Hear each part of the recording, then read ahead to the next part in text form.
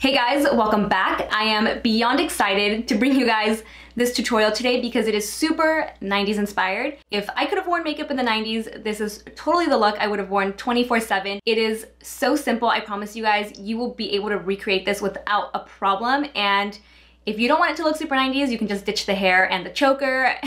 I promise it probably won't look as 90s without it. This is my favorite look I think I have ever created. It's just so simple, yet it's a statement piece on its own. I absolutely love it. And yeah, if you guys are interested and want to see how I create this look, keep on watching. Alright, I'm going to start off by prepping my skin with my Thayer's Witch Hazel Rose Petal Toner just to clean off any dirt before going in with makeup.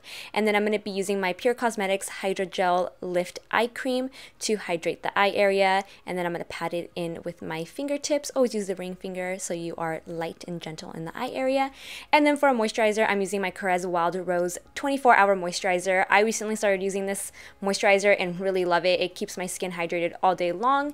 And then before going in with any sort of base, I'm going to be using my Tarte Clean Slate Primer on any blemishes to really smooth them out because, as you can see, my skin, again, decided to freak out and break out on me, so it's important that I smooth those out.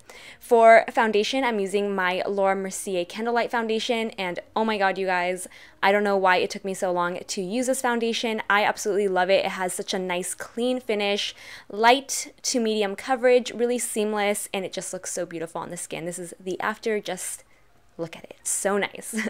And then for concealer, I'm using the Laura Mercier Under Eye Secret Concealer. I'm only going to be applying it underneath my eyes to highlight and conceal any under eye darkness, but I'm not going to be highlighting or contouring for this look.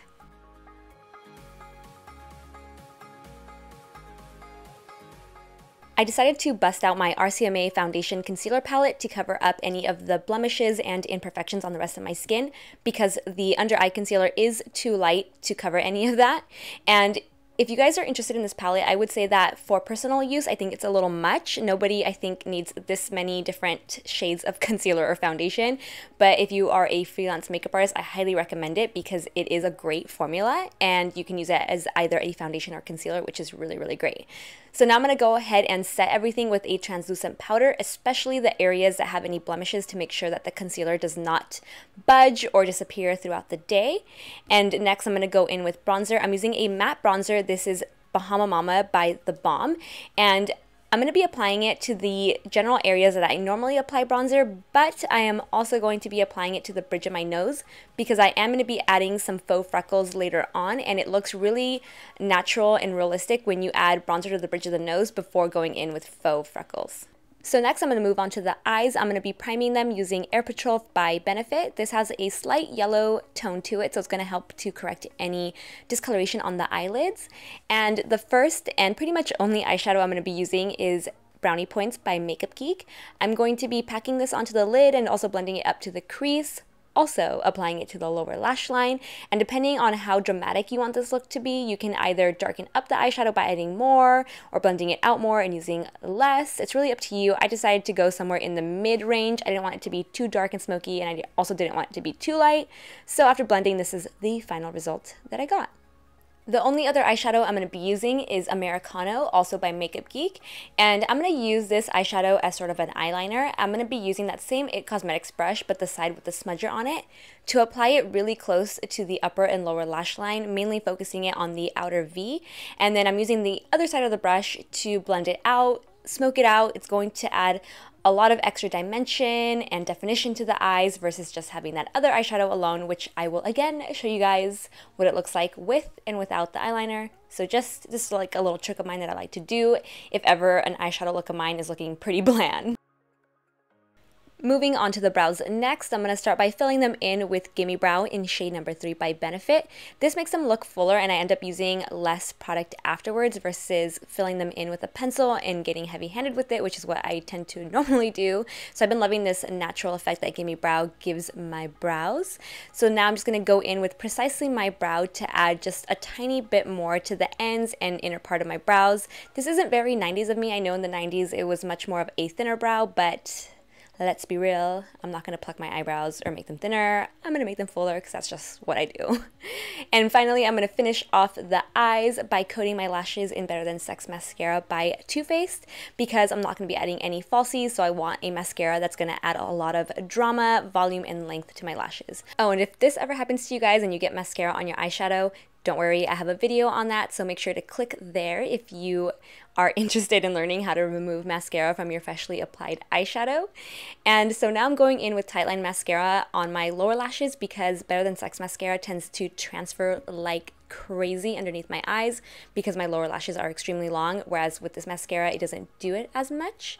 And then I almost forgot this one step, one very important step.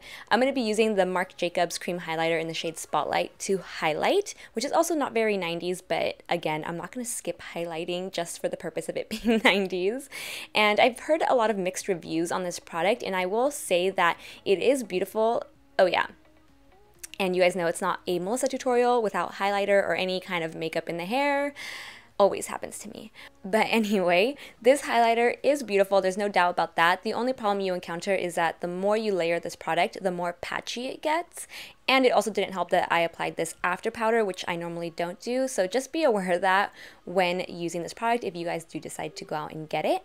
So next up is the really fun part of this look. I'm going to be creating some faux freckles using the Anastasia Cream Contour Kit in the shade Light and two different eyeliner brushes. I'm starting off with the bigger one first. I'm going to use this to create a base of larger freckles starting at the bridge of the nose and then slowly dispersing them out towards the sides of the cheeks. But you want the most amount of freckles to be concentrated on the bridge of the nose. I think that looks really natural. Whenever you look at someone that has freckles, they usually have the most right at the bridge of their nose, which is why I applied the bronzer there first. And to make them look a little more natural, I'm going to take my damp beauty blender, the same one I was using earlier, and just press the freckles that I've created into the skin to give them a much more natural appearance. If not, it looks like someone sprinkled mud on your face. It's just really obvious that you created faux freckles. So doing that with the beauty blender makes them look a little more natural. So I'm just going ahead and adding some more larger freckles, and then I'm going to grab the smaller brush and add some tinier ones just to add a variation of large and small freckles because freckles aren't all the same size.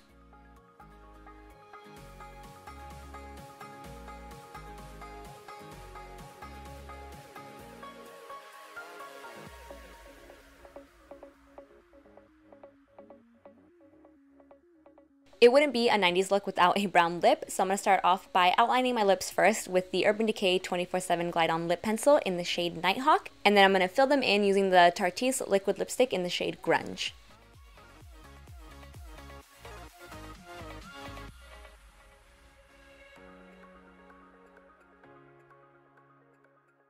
To set everything in place, I'm going to be using Spackle Mist by Laura Geller, and I have yet to wear my makeup all day long after setting with this spray, so I will have a full review on it later for you guys. And one final step I almost forgot, I'm going to be using that same Marc Jacobs highlighter to highlight the inner corner of my eyes.